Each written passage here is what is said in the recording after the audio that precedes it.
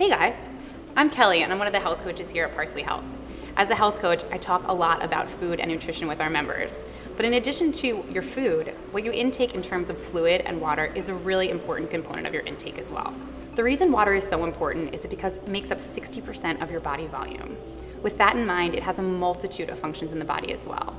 Water is responsible for helping with digestive processes, lubricating joints, regulating body temperature through sweating and respiration, normalizing blood pressure, flushing bacteria from your bladder, as well as carrying essential nutrients and oxygen into the cells. In general, the Food and Nutrition Board recommends that most women get about 91 ounces of water per day and men get 125 ounces per day.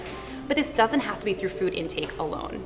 It also counts about what water you're getting from your food. For example, watermelon, cantaloupe, cucumber, celery, cabbage, lettuces, all 90 to 99% water content.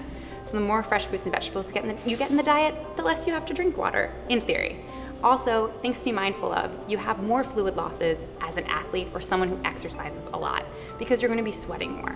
So when you are exercising, it's important to hydrate before, during, and after exercise to stay replenished.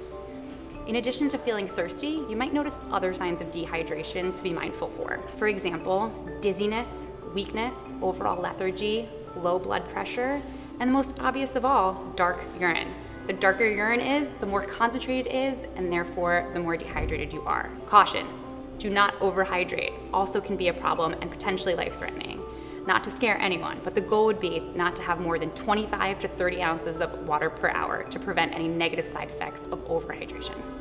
Although coffee and tea are mild diuretics, meaning they're gonna make you urinate more, and they do increase release of sodium and water from your kidneys into your bladder and urine, your body's smart enough to know what fluid to hold on to, so they're not responsible for making you completely dehydrated.